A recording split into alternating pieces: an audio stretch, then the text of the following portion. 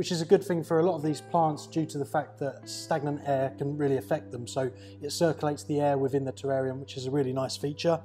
And also within that, when you buy this, you'll get everything you're going to need, meaning so you'll get the core bark and soil to be able to put into the base of the terrarium, also a plate in the bottom for it to rest on. So really you get everything you're going to need. Yeah. I mean, the only thing you don't get is the actual decoration itself. So we've got a selection of tropical plants here, and we've also got some hardscape material. We've got some bogwood, some driftwood, a few bits of rock.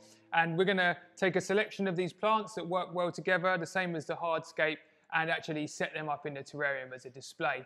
Now, as we've done before, it can be a little boring for you guys if you watch us working out exactly how everything goes together. So I think it's best now if we jump to a time lapse. You can watch us setting the unit up, and then afterwards we'll go over in a little bit more detail some of the actual species that we've selected and exactly how it went together.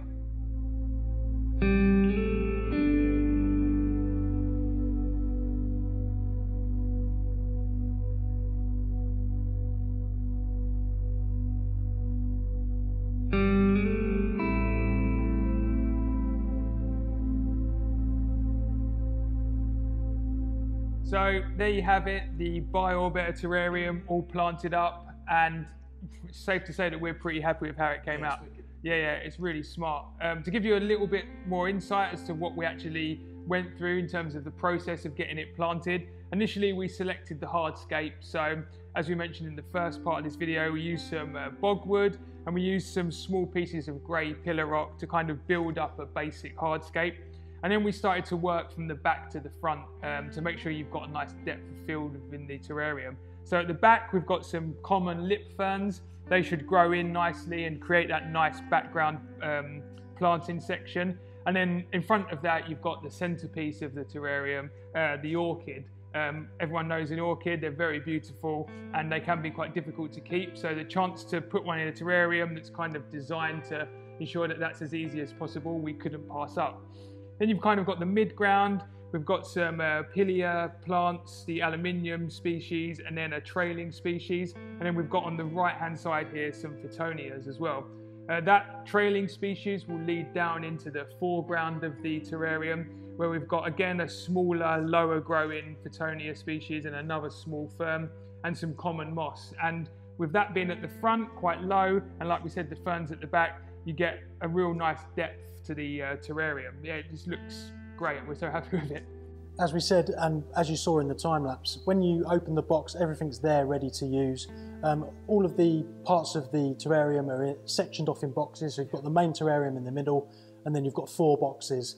In the first box, you get the grating that goes underneath the soil, and a mat that you put over that to stop any of the soil sort of falling through into the grating, and it just helps with drainage into the bottom of the terrarium. You do need to, and we will do, fill the bottom of the terrarium with water.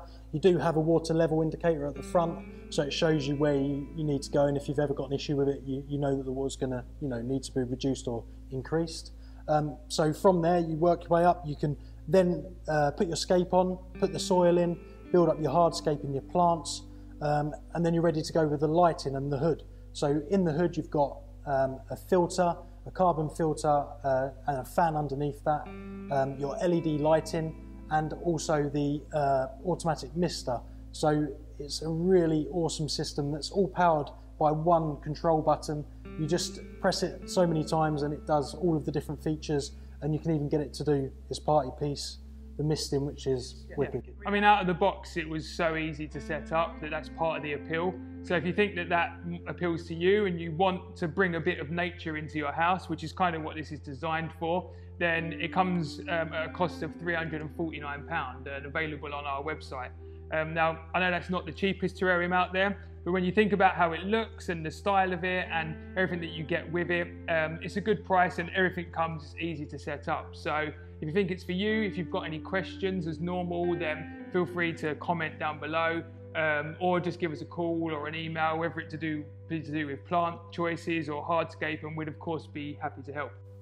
As we said before, these aren't really suited for reptiles, but plants perfect, and some invertebrates. So We're going to be putting an invertebrate in here, and we want to see if you can guess the one we're going to put in, so put your guesses in the comments. Yeah, we look forward to seeing those comments. As always, thanks for watching. If you're not already subscribed, or if you've enjoyed it, kind of a different subject matter, being more terrarium or exotic product based, then let us know in the comments down below, and we'll be happy to make more videos detailing that.